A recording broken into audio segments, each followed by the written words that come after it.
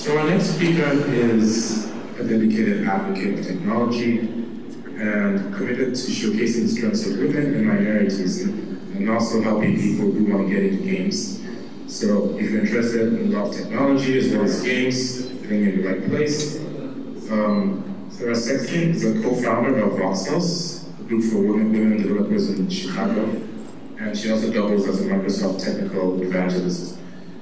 Today, Sarah will be talking to us about how to build your very first Node.js app on open source software, as well as publishing it online to GitHub, as well as exploring how to develop this app and push it onto the Microsoft Azure cloud platform. So please welcome me in inviting Sarah Sexton to the stage.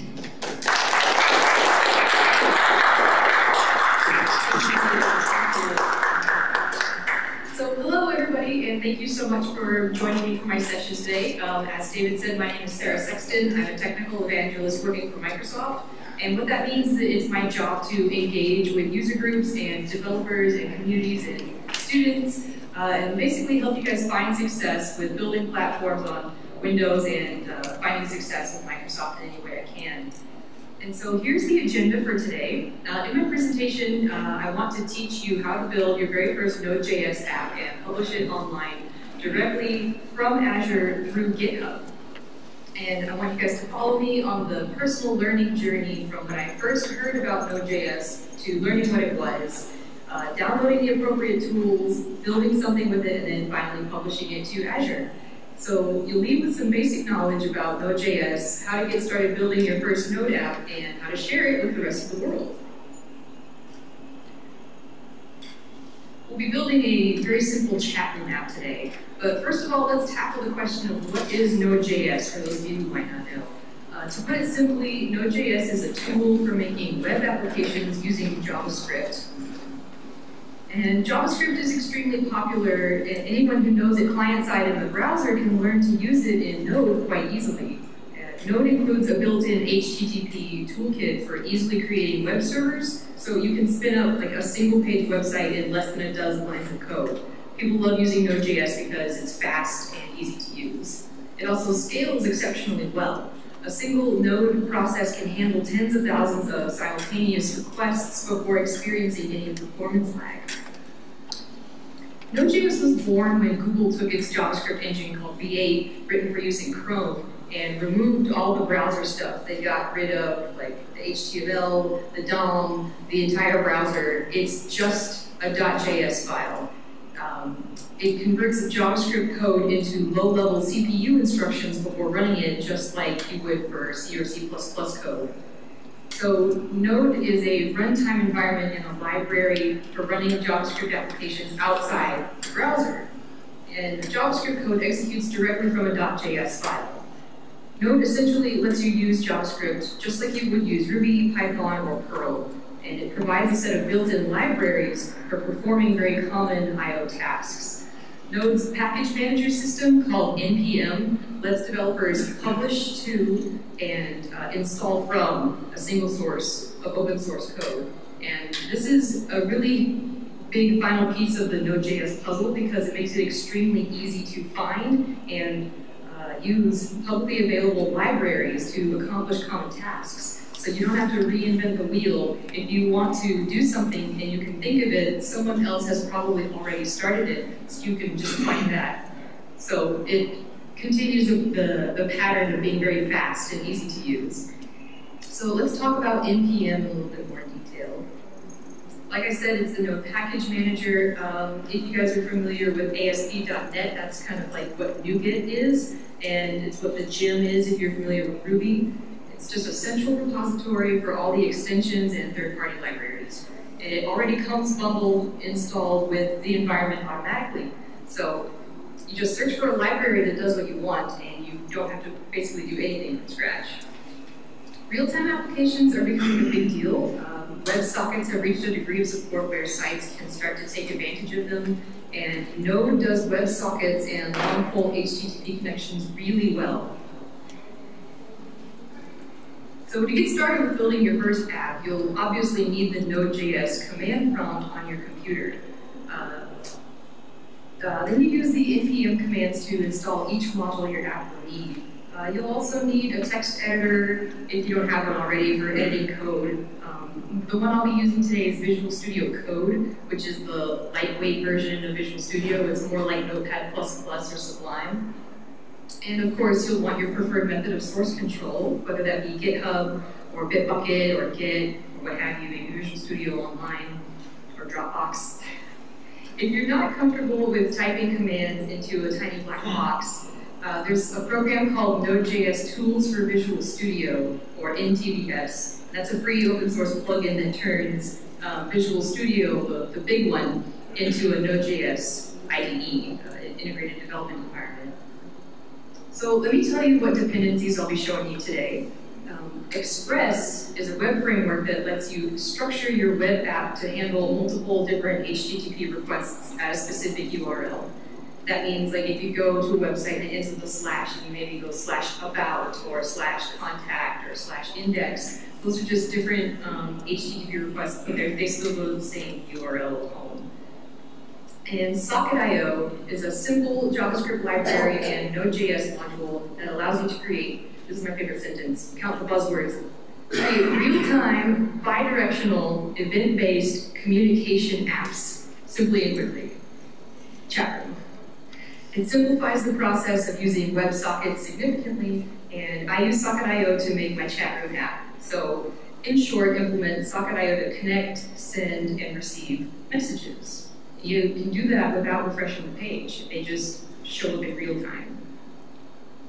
Now, for the rest of my presentation, I will demonstrate how to run an app locally from the console. Then later on, I'll illustrate the wonders of continuous integration.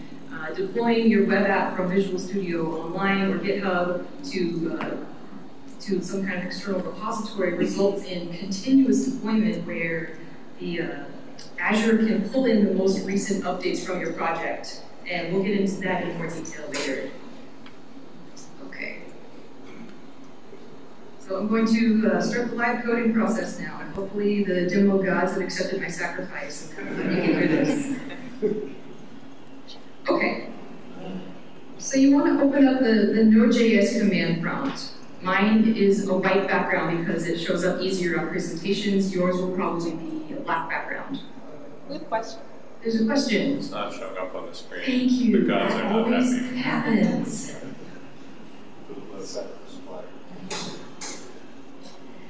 That's easy to fix because it's just when I exit PowerPoint that happens automatically. And now I know how to fix this one. I just duplicate. Thank you for calling that out. Okay, so like I was saying, my prompt is a white background, and for you it'll be a black background. I changed it to white because it shows up easier in presentations.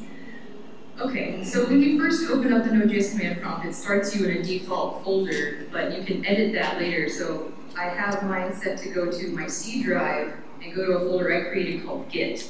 That's where I store all my GitHub projects. So if you get confused and you're trying to follow along and you can't find your Git folder, it's because you need to make one. Okay.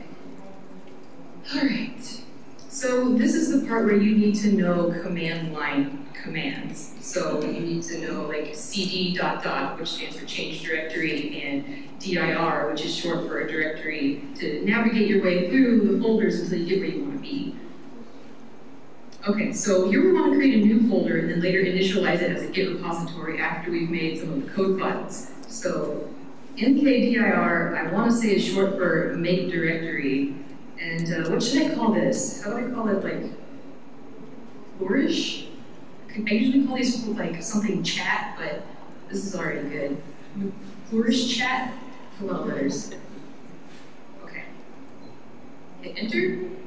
And if you want to double check to see if that was created, you can go to Git, and there it is. I see Flourish, it just got created. That wasn't there before.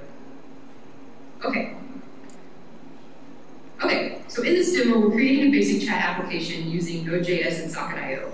The first goal is to set up a simple HTML web page that serves out a form and a list of messages. We're going to use the Node.js web framework Express to accomplish this. So first, let's create a package.json manifest file that describes our project.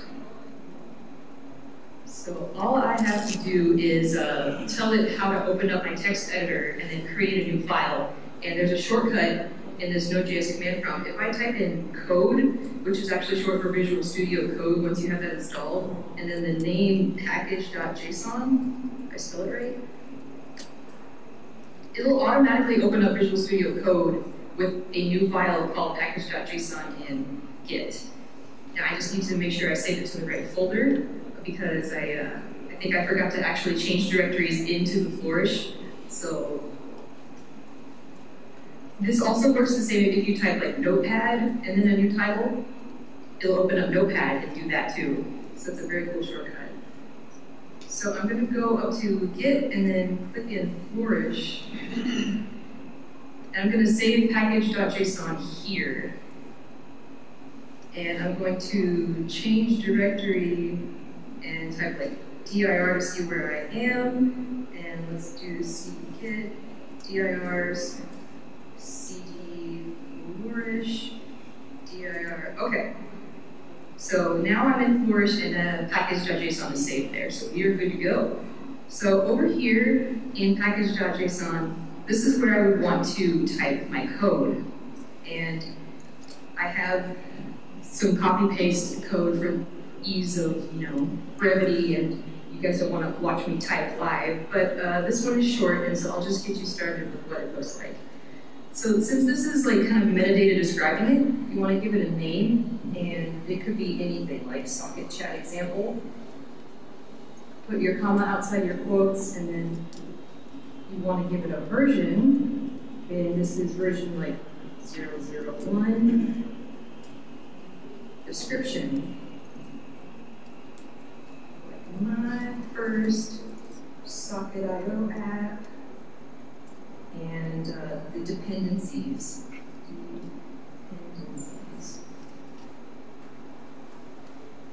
And I'm going to leave this a set of blank curly braces. And I'm going to leave those blank because I'll show you later how you can easily populate those dependencies with things that you'll need using the npm install. So I'm going to save this. So now let's go back here and let's type npm install -- save, and let's do Express and use this version of Express because I know it works for demo purposes. So Express at 4.10.2 and hit enter, and then it'll start trying to download the Express module. And look, dependencies now says Express version 4.10.2. Just automatically did that. Now I'm going to do the same thing for socket. So that would be npm install -- save socket.io and hit enter.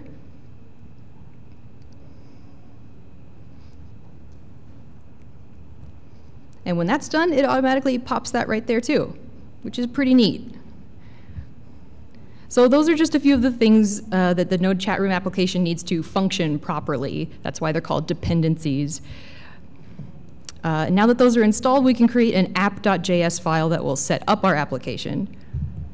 So here I can do that same code shortcut again, but this time I'm going to call it app.js.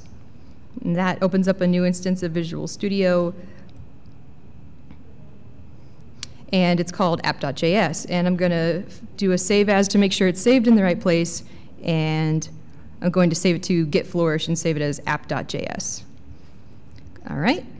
And in Visual Studio Code, you might start to notice that in this working files area, if you open a folder, let's go open the Flourish folder and select that. Then it will show you all the files that are saved in this folder. And so you can explore them all right here. And these are all the Node modules that were automatically installed.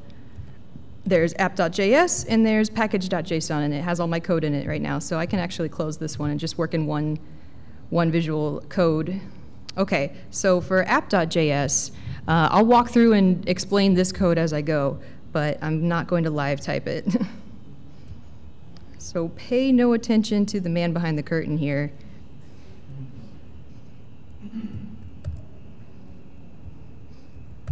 And I have a blog post that has all this code so you can copy and paste it and follow along when you go home too.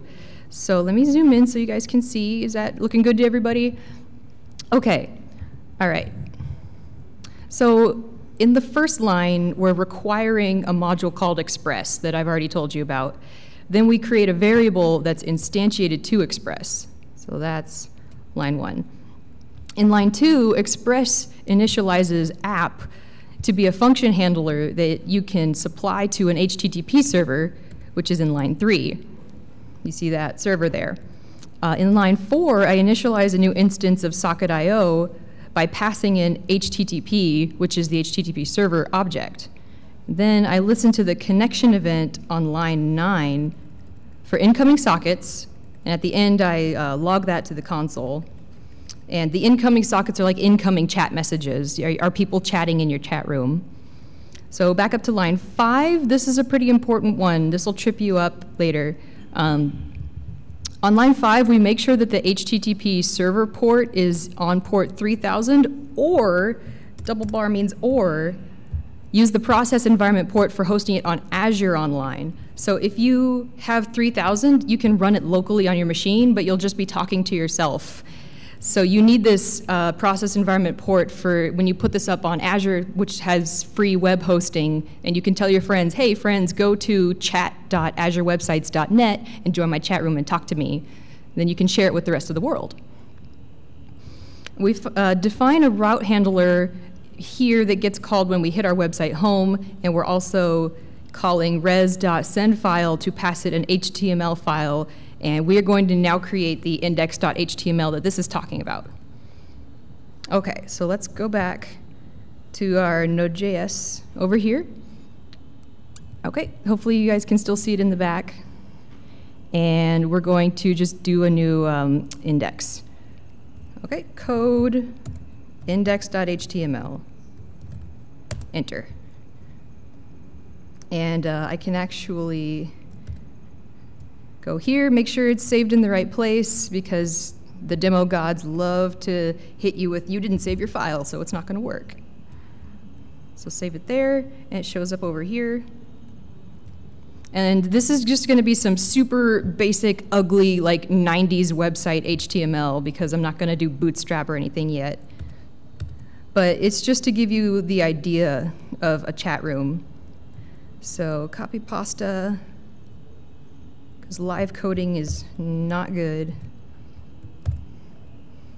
Okay.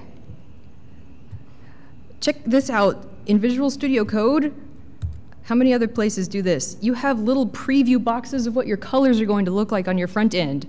As a front-end developer, this is my favorite thing ever. You can see what RGB 130, 224, 255 actually looks like. That's awesome. Okay, do we have any like front-end web developers in the room? 2 brave souls. Okay, well, you can tell that there are colors involved, and there are links to things. Okay, so let me just point out all it takes to load the socket.io client. Let's see, where is that? That right here, I think in line 25, this variable socket equals IO and some empty parentheses. That's exposing an IO global and connecting. That's this little script right here. So I'm not specifying any URL when I call IO and empty parentheses. Zoom in? You want me to zoom in? Okay, thank you, sorry about that. So I'm not specifying a URL here because it defaults to trying to connect to the host that serves the page. And the main idea behind socket.io is to send and receive any events you want. The script section in index.html contains socket.emit. So when the user types in a message, then the server gets it as a chat message event. And so when the program captures a chat message event, it wants to include it in the page. That is what this socket emit is doing. So when somebody types something, you want it to show up.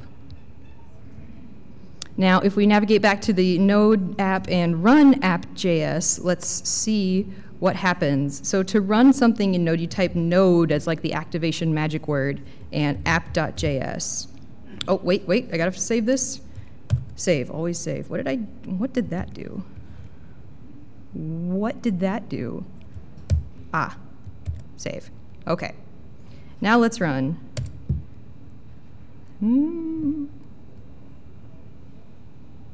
I don't know. Okay, save that. Maybe I didn't save these other things. It's always something I didn't save to the demo gods. I think that fixed it. Okay. There. See, right here, it says it's listening on port 3000. That means that if I open up a web browser and go to localhost 3000, I'll be able to see what that crappy 90s HTML looks like. So let's go do that. This is what it looks like with Bootstrap. See how polished and shiny these buttons are? And it scales. See, this is what Bootstrap will look like. So let's go to like localhost 3000. Yeah, it's bad. It's getting cut off on the end, not mobile friendly at all. That stuff comes later. That's a front end guy's problem. What we want to know is this working?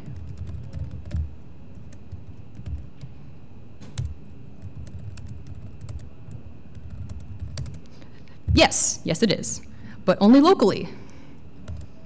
But we're halfway there.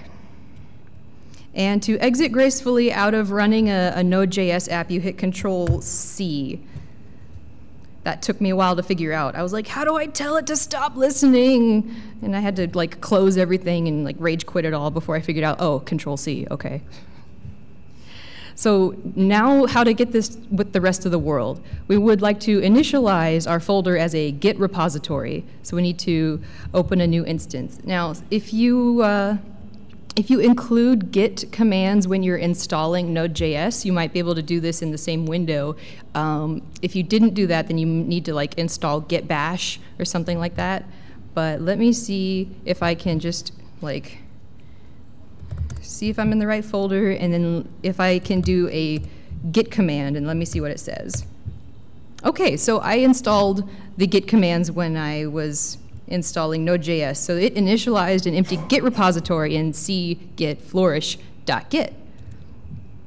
And that's really all you have to do, and it's nice enough to tell me that it initialized something. If I use git bash, it just returns a new line, and you have to say git status to see if it actually worked.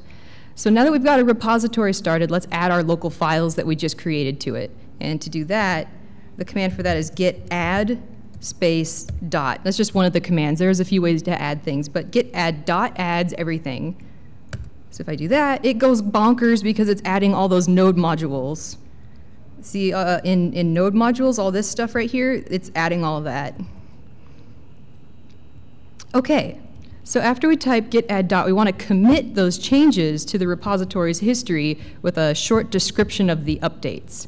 So that looks like git space commit space -m, short for message, and then type a short message like initial commit, and then hit enter.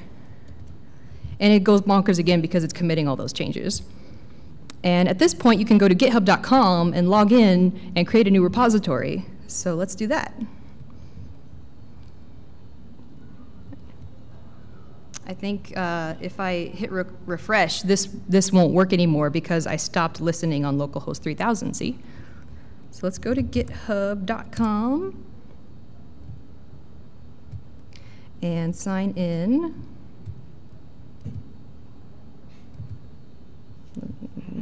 There we go. Sign into your GitHub account. Does everybody have a GitHub account in this room? Raise your hand if you have one. There you are. Of course. Okay, so you all know how to create a new repository, I hope. You just go up to the plus button. And what should we call it? Let's flourish, right? Can I do an exclamation point? Maybe? That's gonna worry me. I'm just gonna leave that off for now. You can give it an optional description if you want. Flourish open source conference is the best ever. One, yay. So leave it public because it doesn't really matter. You want people to be able to see this repository and see all the cool stuff that you're doing, right? So let's see here. Make it public, and you don't want to initialize it with a README. It's kind of a headache to do that. You can use a git ignore to add node, and that will ignore all the modules that you're not using, because you guys saw like that giant list of modules. We're only using 2. We're using Express and Socket.io. So you can do a git ignore on all the ones you're not using, or you don't have to, and you can just kind of do that anyway. It's really up to you. But I'm just going to, I'm just going to click on Create Repository, because I don't trust the demo gods if I mess that up. And you can go back and do that later. Okay. So this is what it looks like right now.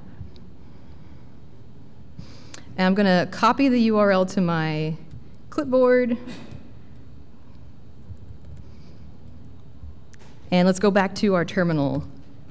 And we need to connect these guys up. Okay. So inside of the folder that I initialized as a Git repository just a second ago, I want to tell Git, like local Git, the location of this remote version on GitHub's servers. And you can have multiple remotes, so each one requires a name. And for the main one, this one's commonly called origin. So I'm going to type in git remote add origin, and then this is where you need to paste in the title, the URL. So paste the URL that you just got from github.git and hit enter. And I think that my local repository now knows where my remote one named origin lives on GitHub servers. Can I do like a git status? All right. So now that my local repository knows where that is, we want to push, that is, send everything we've done locally up to GitHub. And you guys know that GitHub has a branching system, so you can work on different parts of a project at different times. And by default, the first branch is named master. So when you push and later pull from a project, you can tell Git the branch name you want and the name of the remote that it lives on. So in this case, we'll send our branch named master to our remote GitHub named origin. So let me try to do a git pull origin master and see what happens. There shouldn't be anything there. It should be blank.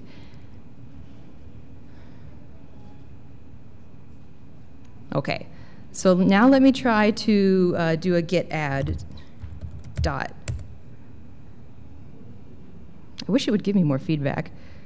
And then I'll do another git commit, and then I'll do a push. So I'm going to go ahead and try this. Git commit -m, like example message of pushing it online. We'll find out if this is going well or not. And so git push origin master. That might have needed to just be the first thing I did. If you do a git ignore, it adds things to your repository. I tried not to add anything to my repository, so I might not have needed to do a pull. Okay, so it's asking me for my username for GitHub, which means it's talking to GitHub, and that's good. Sarah Sexton is my username, and I give it my password. Does that say success in there somewhere? 100%? I like seeing 100%. Okay, so let me go back to github.com and hit refresh. Ta-da! Now everything is the same remotely and locally. So we are almost done. Yes, is there a question in the back? Yeah, thank you. Is it conventional to check in all your dependencies with a Node.js project? That's what I was mentioning earlier. You can do an ignore and ignore like all those dependencies you're not using. Just for the sake of keeping my GitHub clean, I decided not to, and I just said like, I'll go ahead and do all the dependencies. But you can, if you do a git ignore and you do git ignore node, then you can ignore all the node dependencies. So I can show you that later. Okay. All right, so we're almost done. Everything is the same locally and remotely, and so now we're actually ready to publish our chat room to Azure and share it with the rest of the world. So to do that, you just go to azure.com, and this is where you can host websites, up to like 10 websites for free if you sign up here. And if you want to have an Azure account, you can talk to me and I can tell you how to get one more easily than the usual sign-up way. If you're a student, you guys might know about BizSpark. And if you're a startup business, you might know about BizSpark. And Microsoft has these programs where we can give you access for free for like $150 worth of credit per month. Okay. So Azure.com, I'm going to open up an in-private browser to show you what it looks like from a new user logging in. And I'll go to my Microsoft account, sarahjeansexton@live.com. My password.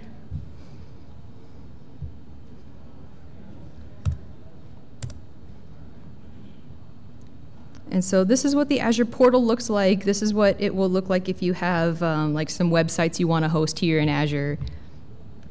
And so this is where you want to set up the continuous deployment so that GitHub is always just like pushing your chat room out onto the internet. Okay, so the plus button that says new, that's what you want to click on to make a new website. And click on web and mobile, and that will open up a new blade over here where you can click on web app. And this is where you enter a unique URL. It has to be unique across the whole internet, so you're competing with everybody else who's using Azure. So let me see if anyone else has Flourish. Oh, you guys are so lucky. It's free. That's amazing. Okay, so it's going to be flourish.azurewebsites.net, and this is the subscription I have at MSDN. If you're brand new, you can have like a free trial and use that as your Azure subscription. The resource group, that's like, if you want to have a resource group name, you don't need to pay attention to this for something so simple, but Central US is where you want the server to be because that's where we live right now. I'm going to pin it to my dashboard and click on create. Oh, I do need a resource name. That's okay. All right, change it from new to default. Like, let's see here. All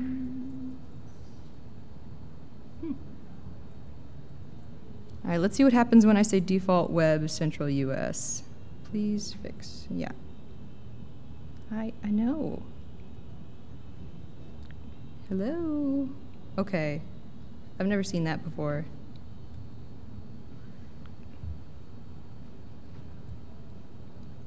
Let's try this again.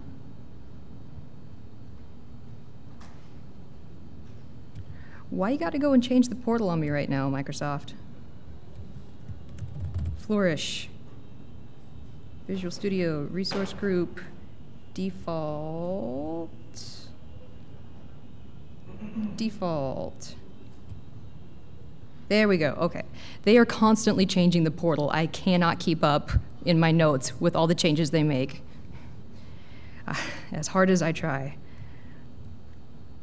So over here, it's running a fun little animation that says it's deploying our web app. And this is where it's like deploying it to GitHub. Actually, we need to hook it up to GitHub after it's done deploying, which just happened. So in this settings sidebar, scroll down until you see, where is it? You need to see continuous deployment. I think it's under publishing. They might have changed it again. So settings and publishing, it should be under publishing, which is right here. Deployment source? I swear, it used to say continuous deployment right under publishing. Okay. I don't want slots. I don't think I want credentials. Okay, let me choose a source from deployment source. Configure. Okay, they changed the wording. I'm sorry. You click on deployment source, and it's the same thing. You choose a source, and the sources available to you are GitHub and OneDrive and Bitbucket. So this is where you click on GitHub, and you choose your username and your organization, and choose the project. So this is where I want to find Flourish. Choose the master branch, and don't configure performance tests, and click OK. Okay. And this will result in continuous deployment where Azure will pull in the most recent updates from your project. Super useful, like if you're working on a team and people are making changes and you just want to not have to bother like refreshing and pushing and pulling and adding and doing all that. You just, as soon as you commit a new change, it just automatically changes the website. So it's going to grind its gears and do its thing. Okay. We authorized, it might ask you to authorize yourself. It didn't do that for me because I've done this before, but if you see like authorize your username to GitHub, like for example, how did it know I was Sarah Sexton? I already did that. So you need to sign in through GitHub when you do it on your own computer. Then you choose your repository. If you already made one, it's going to pop up right at the top of the list. And now it's going to start linking the GitHub repository, deploying, fetching the changes, and then it'll go active. And when it's, oh yeah, question. The continuous deployment, that means that anything on GitHub's repository will be linked to Azure. Yes. So do we also make a step to make our local Git repository linked to the GitHub repository, or do we still need to do push? So the question was, yes, it is correct that the GitHub's repositories servers are automatically pushed to Azure. That's what continuous integration means. When you are developing, yes, you need to push your local Git to GitHub so GitHub can push to Azure. Yes, you still need to push. And I see a green check mark, so I think that means it's done already. Whoop, okay, so anybody remember the URL? Right here, Flourish, AzureWebsites.net. What happens if I click on this? Ah, it works. You guys can get on your phones or get on your computers and go to flourish.azurewebsites.net right now. Hey, Flourish is great. I agree with you. Now, since we're being recorded, please, please, please be adults. Please be adults, everybody. This is live. We're doing it live. And I just clocked in, like I could have done that faster. There were some introductions going on, but if I tried really hard, I've done this in half an hour before. You can do this in 30 minutes. We're at 40 minutes right now because we've been kind of moseying at our pace. But this is how easy it is to build your first Node.js app, put it on GitHub, and then publish it to Azure. And I can show you how to delete everything too if you want to like delete your Azure or delete your GitHub repository and delete your Visual Studio Code. But it runs in a Microsoft environment and you can feel free to applaud. Thank you for your time.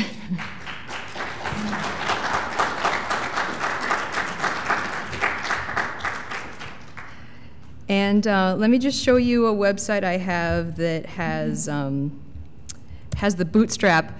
So if you guys went to like thatchat.azurewebsites.net, this one looks a little different.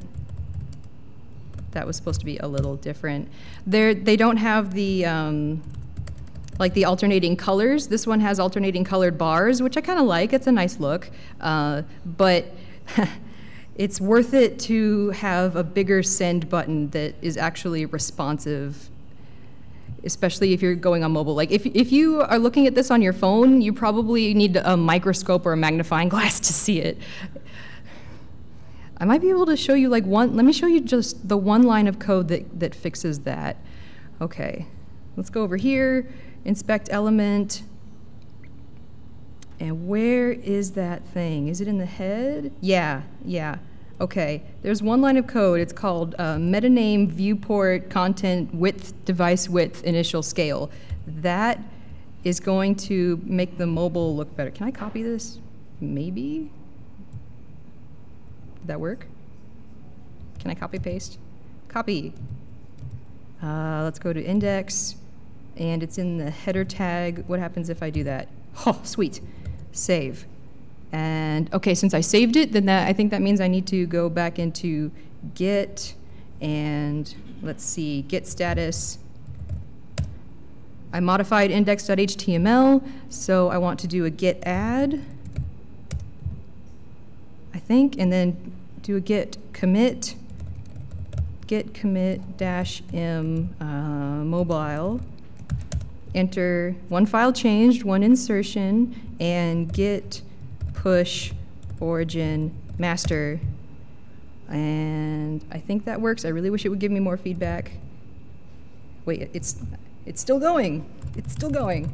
Needs my username, password. Oh boy. If you can't see your password, it's really hard to type it. Authentication failed. Okay, let's try that again.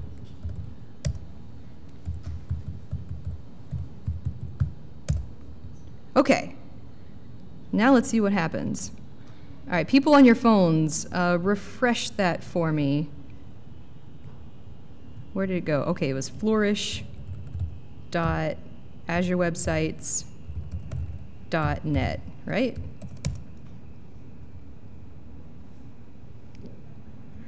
If you,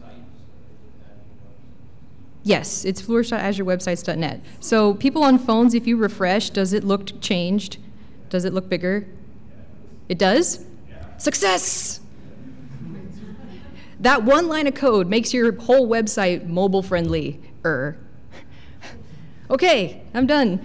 Thanks, everybody. Questions? Let's applause. And then Q&A. Yes, sir. As a non-front-end person, a basic question. So you showed that there's a snippet inside of the HTML where you assign a variable to IO // what tied that to the actual framework that you pulled in? How does it know where? Is there anything further up there where you're saying IO is the constructor for I think that might be, okay. That, let me close this. Oh boy.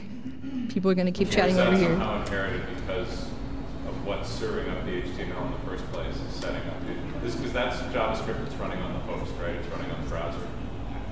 I think so. It's kind of hard to hear you from back here, but like, this is a script. Like, it doesn't have a separate script area. It's inline, and I can totally show you all the code behind if you come up and chat with me after this is over. I'd be more than happy to show you everything. Another question? Yeah. I know you're talking about Azure doing like free web hosting. Yeah. But you choose your name with the Azure like end tag. Oh yeah. So you want me to delete flourish.azurewebsites.net, don't you? No. I was wondering if I already have my own web like domain name. Can I use Azure to host that domain name? Yes, you can. I've been to hackathons at universities, and students have been trying to figure out like the domain name service. Like, okay, I've got bob.com. How do I load that on Azure? And I wasn't there for when they figured out the solution to how to do that, but I'm pretty sure they did figure it out. So I know it's possible. It's definitely possible. I can't tell you how right now, but it's on my to-do list.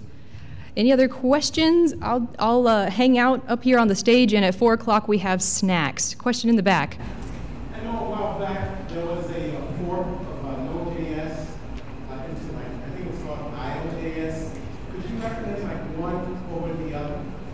IO.js? I think that was I can't have an opinion on it if I don't know about it, which I don't, so I'm sorry. But Node.js has been good to me, but it's definitely not exclusive.